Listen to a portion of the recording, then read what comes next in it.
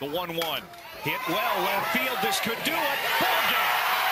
San Diego State, for the first time, is on to the Supers. Year of the Aztecs for sure. I mean, you know, that's one thing too. It came up this weekend in terms of, you know, did we use that as momentum, what basketball did, you know, momentum for our team. And I wouldn't say we talked about it specifically, but I do feel like there's just a general groundswell.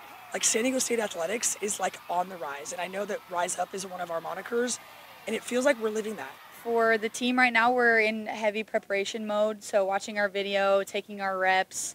Utah's a little bit different of an environment in terms of elevation, big field, that kind of thing. So right now, lots of preparation, but expecting us to come out and BS. Our hitting has been clutch. Our pitching has been off the walls amazing. And I know that going into this weekend, we are going to be super prepared and for their hitters and for their pitching staff too. And I believe in us, and I believe in our pitching staff and our hitters. Stacy Newman-Denise, emotional, as you might expect, on the field that she played on.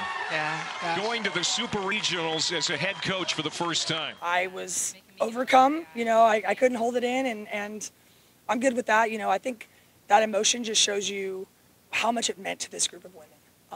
That the time, you know, the doubts, let's be honest. You know, there are moments in a season where you question, like, are we good enough? Can we really do these things? And to see it come together at the right time is powerful stuff. We set out a goal and we set out a journey, and I think that this journey is just really taking us somewhere special, and I believe that all of us just bought into the process and just trusting each other, playing for each other, and establishing that heart. I think going into the tournament, we saw what we were capable of and kind of got the vibes right, got our routine, got our processes down, and then I would say last weekend is just us continuing to trust the process. The vibes are immaculate right now, and you know, obviously winning is very, very fun, right? So winning helps keep the vibes up and positive. But I love where we are. I love our group, and I feel like we're right where we need to be at this time of the year.